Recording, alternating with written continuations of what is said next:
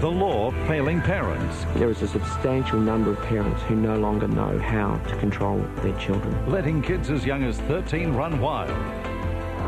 Plus shopper loyalty programs. Which ones are actually worth joining?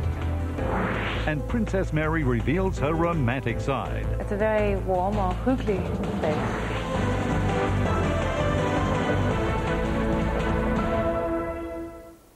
Hello again, nice to be with you on this Tuesday night.